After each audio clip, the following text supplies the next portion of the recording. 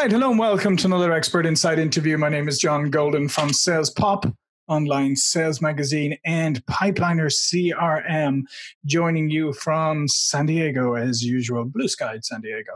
And today I'm joined by Don Crawley, who is up in Seattle, Washington. How are you doing? I am well, thank you, John. Glad to be here. Excellent. And Don is an award-winning IT customer service speaker and author. He's spoken to IT audiences across the world, including household names like Starbucks, Facebook, the FBI, Gap, Team Logic IT, who actually the president of that I know well myself, CompTIA and others. And he's the author of 8 books for IT pros on topics ranging from Cisco and Linux to compassionate communication and customer service. And what we're going to talk about today is how to effectively lead IT teams so that they can collaborate better and work more effectively together, but ultimately deliver greater customer value. So Don, leading IT teams, is that a particular skill in itself as opposed to leading other types of teams? I wouldn't really know about leading other types of teams, although I guess maybe I'm misspeaking a bit because I do have some experience. The thing with IT teams is that you're dealing with people who are generally very, very bright. They are maybe a little more skeptical than the average person, sometimes bordering on cynical. And you're laughing at that, but it's, there's some truth to it. Oh yes. And they also are quite obviously technical in nature, and so a lot of us in IT, and I include myself in that because I came from an IT training background. A lot of us got into IT because we enjoy the puzzle of figuring things out. We like taking things apart and breaking them and fixing them and rebuilding them and making them better, almost like the old line from the $6 Million Man, we can make him better. Yeah. And that's what we do. And our focus is more on the technology and less on the relationships. You're from a sales background, obviously, and selling is all about relationships. And when we talk about technology, it's easy to focus on the tech and forget about the importance of the relationships that we have with each other, not just with our customers, but also with each other, with our coworkers. And sometimes we get a little gruff. Sometimes we might think in terms of dealing with people in the same way that we deal with configuring a server or setting up cloud connections or something like that. And so as a manager, we need to be certain that we respect the intellect of IT people, that we respect their skepticism, that we help them temper their cynicism, and that we help them work with each other, with different types of people, and treat each other with dignity and respect, even when we disagree. And I think about the fictional character Sheldon Cooper from Big Bang Theory, who takes it to an extreme, but he's someone who thinks in terms of the science, the logic, and not in terms of the warm and fuzziness. And I think a lot of us in IT sometimes. We tend to forget about that. Yeah, it's interesting. I mean, for myself, I've sales, marketing, product development. I've done it all, and I have had the privilege, shall I say, of running teams in the past that included, IT and programmers and developers and that. And I would concur with you. It's very different. One of the things that I think that, particularly if you're managing an IT or a programming team or whatever, and you're not an IT or programming person, you're more on maybe on the business side or on the product strategy side or whatever, is when you have to pivot or you have to change direction or you have to suddenly make changes, that's a very difficult thing for IT folks, programmers. They don't like that. And sometimes it's I've always found that that's one of the hardest parts of leading a group like that. Yeah, I think it was Simon Sinek who said that without the why, the how and the what don't matter. And I think he's absolutely right about that. And that really is the key. When you need to pivot, you better be ready to explain why. And I suspect that that would also apply to non-technical teams, that we need to understand the benefit, the reason why we're doing this, the purpose behind it, as opposed to just, here's the road plan, now go execute it. And I think that's universal. I don't think that's limited just to IT teams. Yeah, but I think to your point, I think you sometimes may have to go a little bit deeper on the why, maybe, and you have to maybe be a little bit more persuasive because, as you said, when everything is in neat rows and entirely logical and stuff, and sometimes these changes in direction don't come across entirely as logical sometimes, and maybe sometimes they're. Yeah, and so that's what I found. But it's interesting. I will. And I think it's very, very, as you say, intelligent and creative people in their own way, right? Yeah, but very different. I just give you a good example of one guy I knew who, when I'm originally from Ireland, and when we were working in Silicon Valley during the .com era, we had a building in Redwood City. It was actually the former Next Computers. Joe, what's his name? Sorry, Steve Jobs. Steve Jobs' old place, right? Yeah. I went through every IT guy there, Steve Jobs, exactly. And it overlooked the marina, right? It was phenomenal, beautiful, right? Beautiful building. One of the top programmers came over from Ireland, and he had an office that looked out over the marina. First thing he did was blacking out all the windows. Of course he did.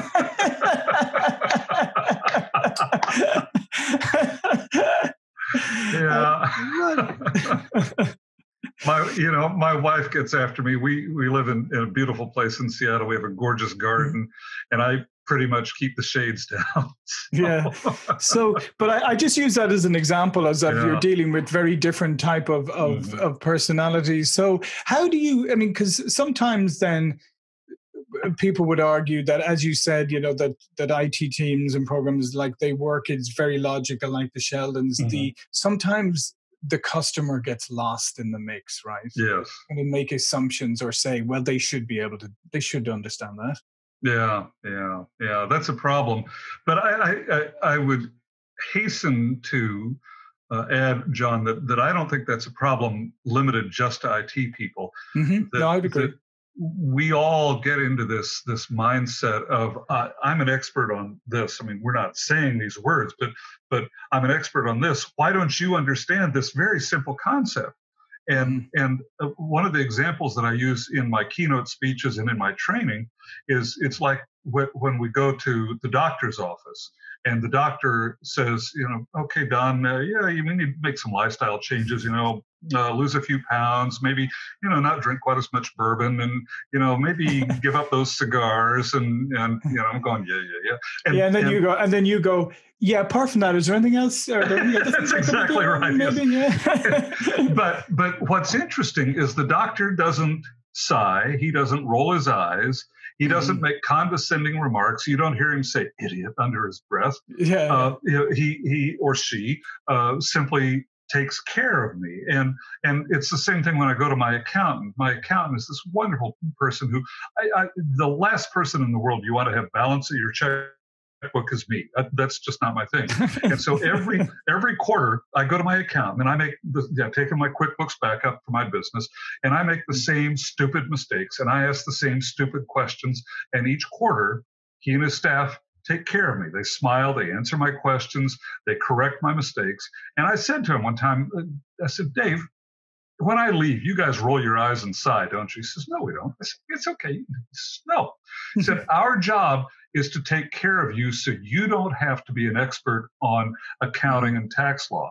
And I think that oftentimes the complaints that we hear about technical support people acting in a condescending way toward end users are because the tech support person doesn't get that for them, computers and digital systems and automation systems are a first language, but you could have somebody who's very, very bright who doesn't get computers and who struggles with them. And so we need to take that same attitude that the doctor takes with us when we don't give up our cigars or brandy or whatever, or the accountant takes with us when we make the same stupid mistakes, or the mechanic when we forget to change our oil, and realize that this is about giving each other grace, and it's about lifting each other up in spite of the fact that maybe we don't understand each other. And there was a French sociologist named Emile Durkheim who suggested what's called the functional theory of sociology. And in the functional theory of sociology, you have all of these different groups within a society. You have people who are professors, who are doctors, who are lawyers, who are maintenance people, construction workers, railroad engineers, and so on. And everybody is good at what they do so that everybody else doesn't have to be good outside their area of expertise, that we all work together to lift up a functioning society.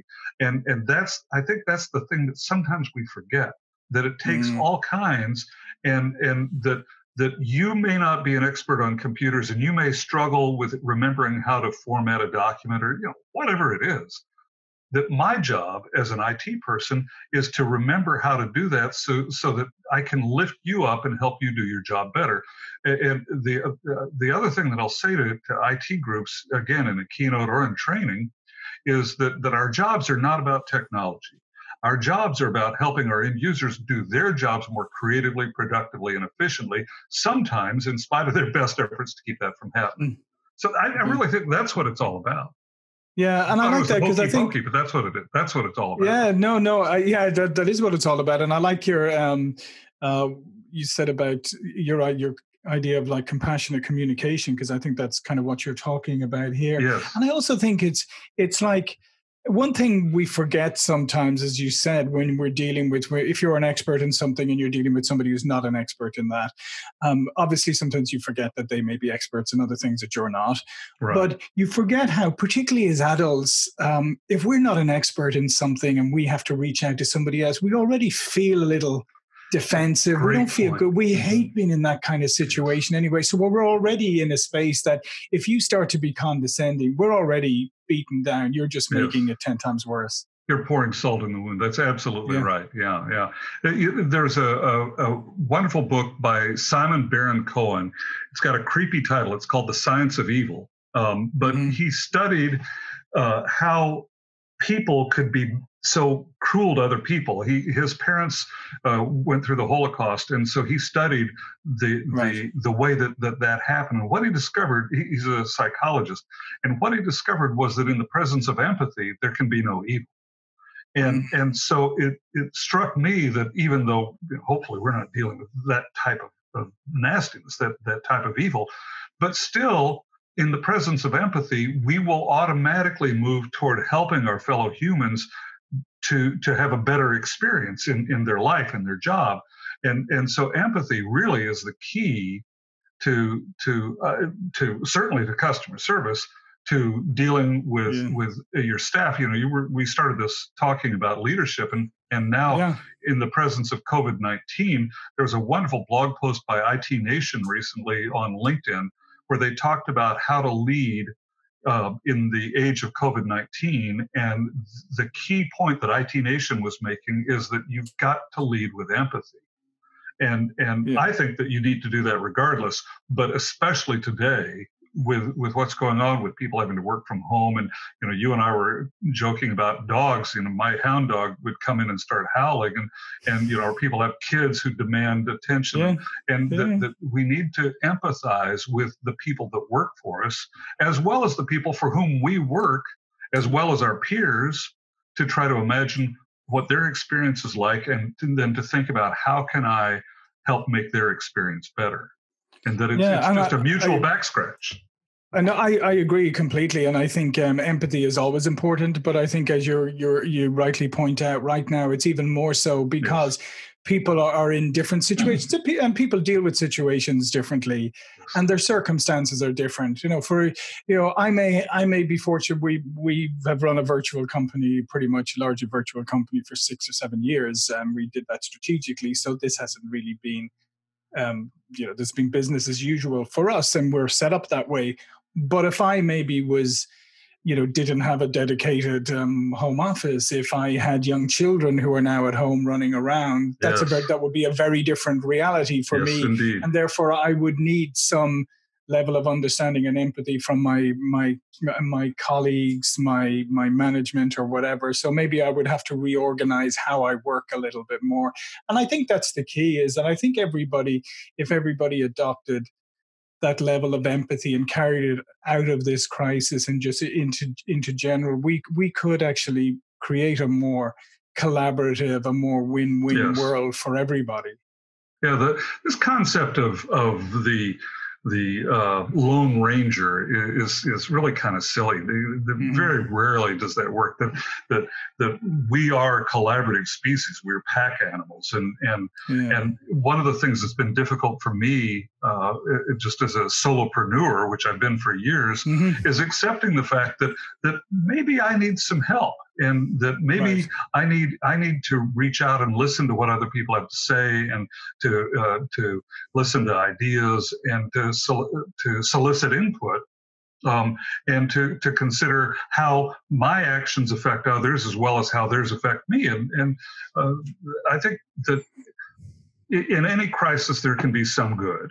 And I don't want to minimize the devastating impact of COVID-19 and the coronavirus on families and people worldwide. However, in the face of the evil that is coronavirus and COVID-19, some of the good that can come out is that maybe we can start reaching to each other and lending a hand and finding ways to lift each other up. Yeah, and I agree. And I think also, and then I think the other part is that we just need to acknowledge that we live in an ever increasingly complex world, and it's complex in business, and there is no way you can be an expert in everything. You can't even there are lots of things where you can't even be mediocre in, because there are too many things. So you have to reach out and work with other people who are experts in that area. It's just a fact. You're going to be very miserable and unsuccessful if you don't learn how to do that. You know, it's interesting that you say that. I see parallels between the world of IT and the world of medicine. And my best friend from high school is a physician, and we often talk about the specialization that's taking place in medicine, where you could have a physician who is an expert on cardiology, and you wouldn't want to talk to them about bone issues, for example. Yeah. And even though they may have gone through some of the same basic training, the field of specializations has grown so much, and it's the same thing in IT. It used to be that, you know, if you could manage a server, you could do some basic coding, and you could do it. Today, we've got DBAs, we've got cloud administrators, we've got the mobile app specialists, and so it has become a very, very specialized world, and we're so much more dependent upon our fellow humans to help us do our jobs in the same way that they're dependent upon us to lift them up as well. Yeah, which then goes back to neatly to where we started. And because of that, then you really need to understand how to manage and get the best out of people, because now the chances are you're managing a lot of different people with very varied skill sets, with different areas of expertise. And that's even more complicated, because as we started off saying at the beginning, you've got bright people who are very, very good at something that they do, and you have to find some way of working them all together.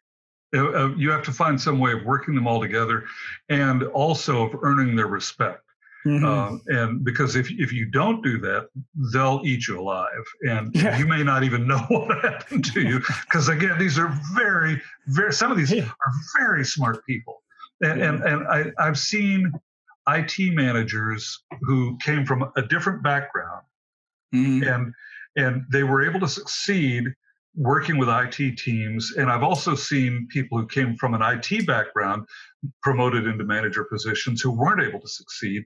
And the difference seems to be, I haven't done any formal research on it, but just anecdotally, the difference seems to be that the people who are promoted from outside, who are successful as managers, even though they may not know IT, they spend more time asking questions than making statements. And the people who succeed least of all are the ones who are rarely asking questions, rarely soliciting input, but instead, offering their opinions.